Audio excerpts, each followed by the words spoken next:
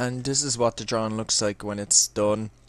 It took about 2 or 3 hours to do, so if you could you click the like button please? It'd be very appreciated to see that you liked the video and you enjoyed it. I'll be putting the picture up on my DeviantArt, so if you want you can go and download the picture there. The link is on my YouTube channel, the page, and I'll put it in the description as well. But anyway, thanks for watching this video and I hope to see you in another one real soon. Bye.